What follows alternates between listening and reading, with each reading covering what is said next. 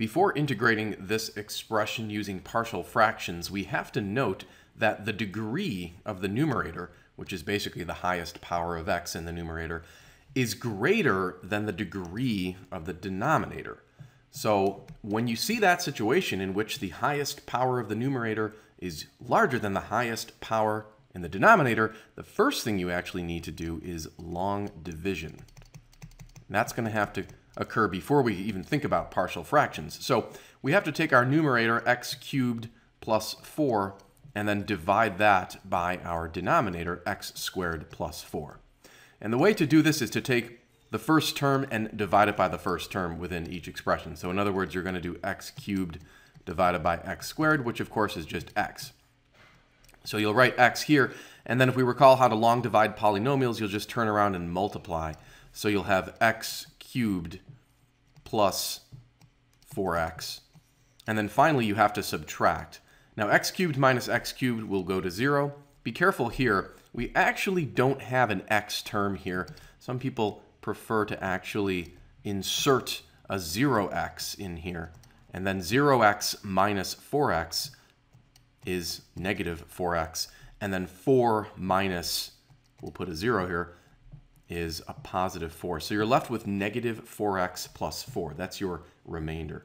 So what does this mean? It means that the expression x cubed plus 4 divided by x squared plus 4 equals your quotient, which is x, plus the remainder of negative 4x plus 4 over the divisor, which is x squared plus 4.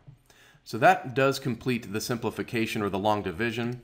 We can actually perhaps factor out this negative sign.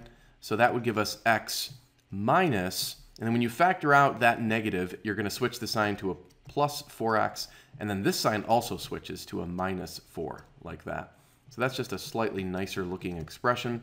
We can actually break that down even further because we'll have x minus, and you're going to basically split the numerator. So you'll have 4x over the x squared plus 4, and then minus 4 also over the x squared plus 4. Now what we need to do is remember that we are integrating. So basically, we'll just reinsert the integration symbol here, and we have 3 separate terms we need to integrate. This one's very easy. This one we can do a u sub, and then this one turns out to be an arctangent. So let's just go through each one of those 3. The first one, like I said, is easy. You just use the simple power rule, so you get x to the power of 2 over 2.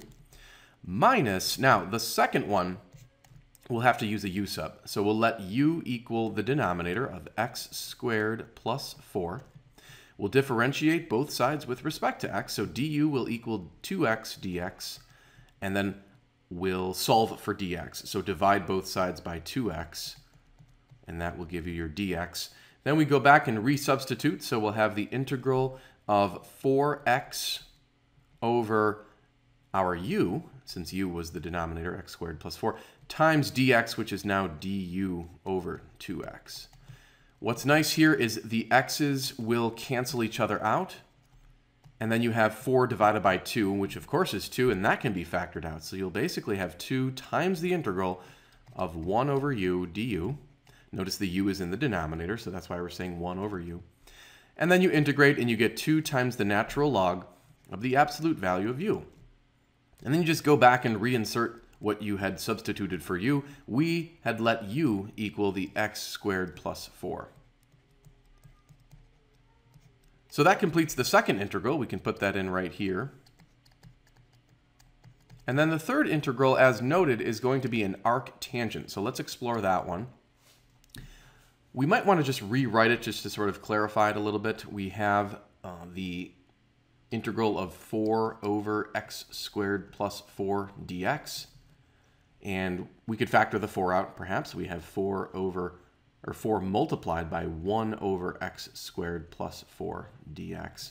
Now, many of us have learned in an earlier section that when you are integrating the expression 1 over x squared plus a squared with respect to x, then that's going to equal 1 over a arctangent of x over a. So if you look at our expression carefully, we had a 4 down there in the denominator. We can rewrite that 4 as just 2 squared. And by doing that, we can see that our value of a is just 2. So remember, a is just a constant here. Our value is 2. So in other words, our integral becomes 4 times 1 over 2 arctangent of x over 2. And then 4 times that half can just become 2. So now you have 2 arctan of x over 2. So that would complete the third integral. We can put that back into where we had our problem going. Notice, by the way, this is a little tricky. Notice that if we put this minus sign through into the parentheses, then that integral becomes minus, which we have right here. But then this negative distributed to that negative would become a plus. So at the very end here, you're going to have a plus sign. So why don't we carry this down, getting a little crowded over there. So in other words, at the very end here, you can put a plus 2 arctan of x over 2. Include your constant of integration. These parentheses, I suppose, are not needed, so we can drop those. And then this becomes the answer to the question.